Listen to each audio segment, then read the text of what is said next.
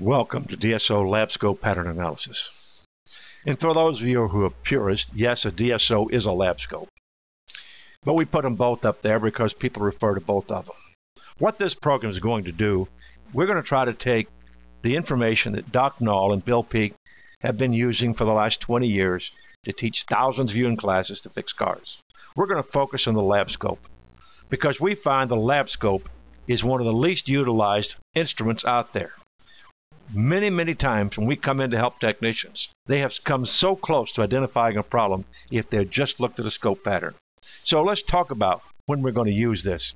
Every time you go to one of these subjects that we're going to have in here, we're going to tell you when to use the test. That'll help you decide when it's the right thing to do.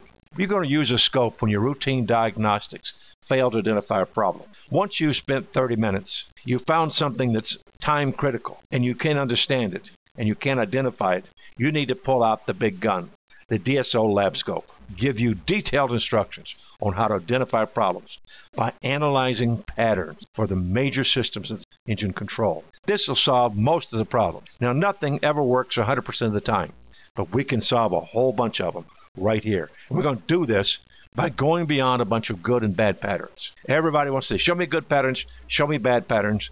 Then I know what's wrong. You'll be shown how to get a diagnostic direction by identifying the critical elements of all the scope patterns for the major systems. What does that mean? What's a diagnostic direction? We need to explain that. Many times when we've gone out to help technicians, they've made a reading and we said, well, why didn't you stop there?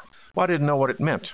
Well, a diagnostic direction tells you when you get a reading, it's going to tell you where to go. But to get a diagnostic direction, you must understand in depth what it is you're looking at. Take the time to help you identify the critical elements of all the patterns so that you know what those patterns mean and you can get a diagnostic direction and you'll go directly to the problem when you find it. Now, the training is broken down by major components so you can go directly to the information you need to speed through the diagnostics of a specific problem.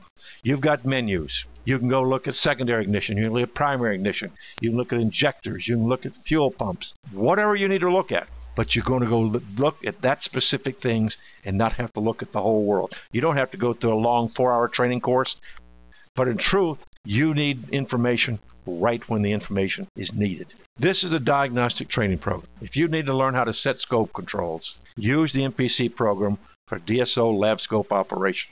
Now, we have a challenge for you. What we'd like for you to do is to take a quick look at pattern analysis for a problem you had recently to see how this program will help you work faster and smarter. Once you've tried your routine diagnostics and you couldn't identify it, take the time to do a real diagnosis. And if you do this right and don't spend all day, remember, sometimes we've gone out on problems and found a guy that had been, recently we had a problem where a car had been in 2 shops and a technician had worked on it. Late in the evening before, it seemed confusing because they made some assumptions. 15 minutes with a lab scope, we identified the problem. Now, 2 shops had already worked on the car and a technician had already wasted an evening. We call these profit robbers. They drain your profitability.